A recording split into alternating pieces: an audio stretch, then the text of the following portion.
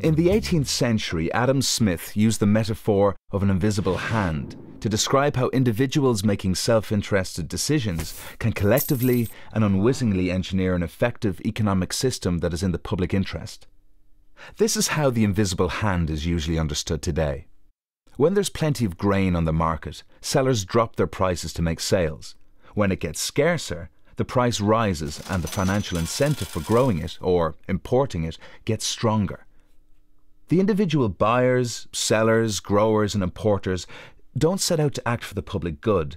They just go about their business thinking about their own gains and losses, buying wherever they can to get the best deal. But out of their self-interested choices in a free market, an efficient economy emerges. And this, allegedly, is superior to any system the state could produce.